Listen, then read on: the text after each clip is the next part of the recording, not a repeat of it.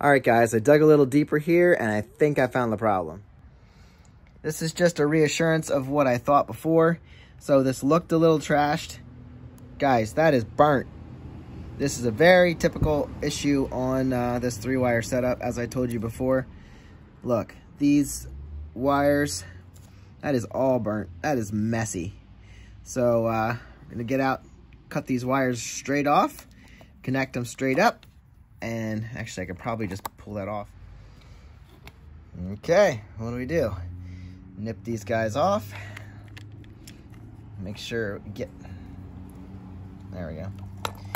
Make sure we get the junk wires cut out of here. Just gonna knock this off right here. That's not gonna work. Right here. Couldn't find my nip tool, so let's get this crap off here. Yeah, this one's not great. Oh, there we go. Okay, we'll cut this sheeting back with the X-Acto.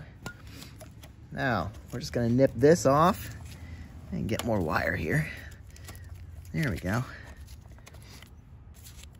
Now I could probably pull these out of the back, but let's use this. Just cut them here. Always looks easier on TV, right? 2 hands. There's 2 of them. There's a 3rd one. Okay. So, cut that right off there. Pull back this tape, which will reveal perfect amount of space.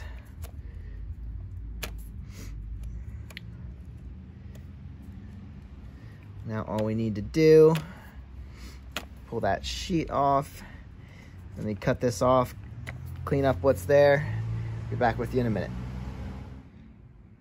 So this is looking like 18 gauge wire.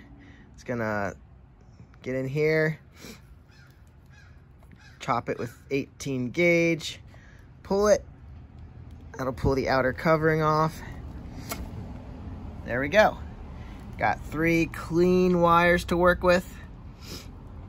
Now I'm gonna do that to the other side. See, I just cut this back to give me more room to work.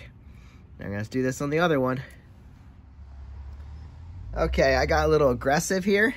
These wires might be 16 gauge, but I cut off too many of the wires here. So I'm gonna cut this back a little more so I have a full grab. These still look a little burnt, and I don't love that. So I'm gonna cut these all back to about the same place here, and then I can join them up and be confident that we're gonna carry full power. Just to do a preliminary test before we hook all this up, just to prove to ourselves that we actually have a good stator. We're on the lowest ohms, lowest resistance. So all I'm gonna do is run 1 lead between each of these wires, and it should be roughly that. It should be about 0.9, 0.7, something like that, and they all need to be equal. I just switched the leads, and let's check this one yet.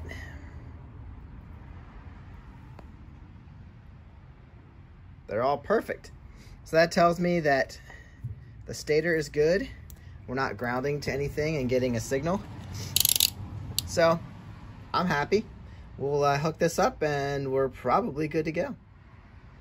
I'll show you quick what I'm using here. These are electrical connectors. They are watertight heat shrink. So what you can do is shrink down this with a heat gun or something. And just be careful not to burn your wires again. But you crimp them in the middle.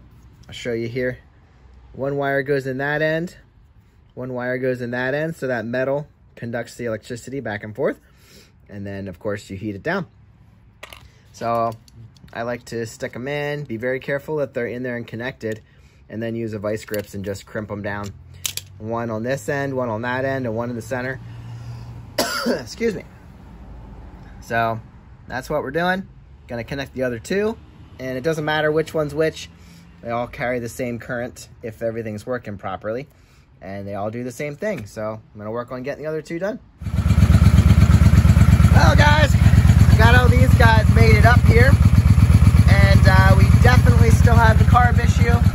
I'm running Berryman V12 through it, see if we can clear it up, but if it's not going to start without starting fluid, we definitely need the idle choke. It's got to be gone through. So unfortunately, it's going to need a carb clean, which if that was the only thing in the beginning, that would have been great. But I've had to do all these other things. So let's see what we're doing on the charging system here. See, she's just weak. I don't know. She's just weak. So, this is the battery charging right now. That's where the battery voltage lies. So let's see with a little bit of revving. She's picking up, so that's a good sign. We're up in the 13s, that's a real good sign. She doesn't like to rev a whole lot. But again, that's the carb issue.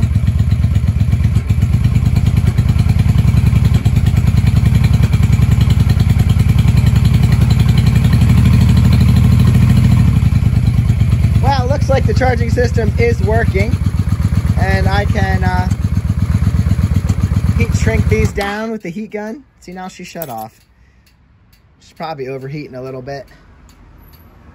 I don't know. I didn't see the temp light come on, but I'm assuming I didn't hear a fan kick on. Anyway, we'll heat shrink these down with the heat gun, just so these ends clamp down over the wires so they're nice and dry. And then I will follow up with some electrical tape. I'll tuck these wires in here, and then we could probably throw the side covers on. I might try and take this for a ride and see if we can work out some of the issues of it not wanting to run completely before I take the carbs out. Because then I gotta take the tank off again and all that good stuff, which it's gonna happen. So anyway, that's how you fix the burnt stator wires. That's how I do it anyway. And looks like it's working. So I'll catch you on the next one. Right now the battery's sitting at 1239, and you saw it go up when we revved it, so I believe the stator is working. So have a good day. Thanks for following along. Subscribe and check in for more on this beautiful Shadow.